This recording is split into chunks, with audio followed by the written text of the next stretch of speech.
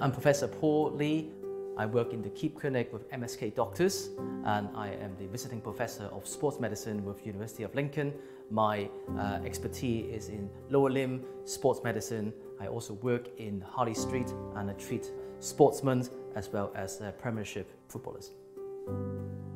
So compartment syndrome is when the fascia is too tight for the compartment within the muscle. And there is the pressure building up within the muscle and actually stretching those compartments.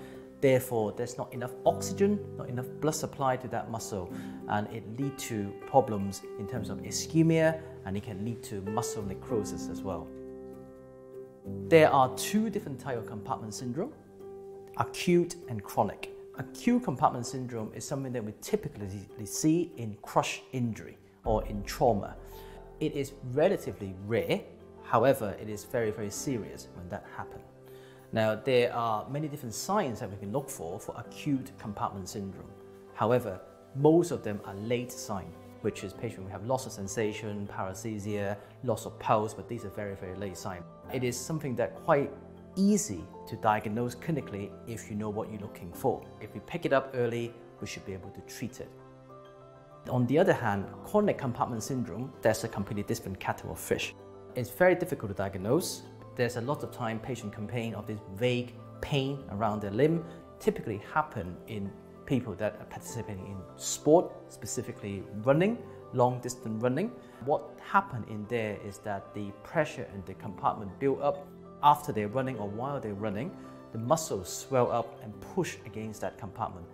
A lot of doctors cannot find a way to diagnose this. MRI scan will not pick it up. Ultrasound scan will not pick it up. The only way to measure that in a chronic compartment syndrome is by direct compartment pressure measuring. So nowadays we tend to use a blood pressure and arterial line monitor to try to hook up a line to try to measure this compartment. It's not the easiest way to do it, and actually it's quite costly. The Compass device is great because it has got a good battery life.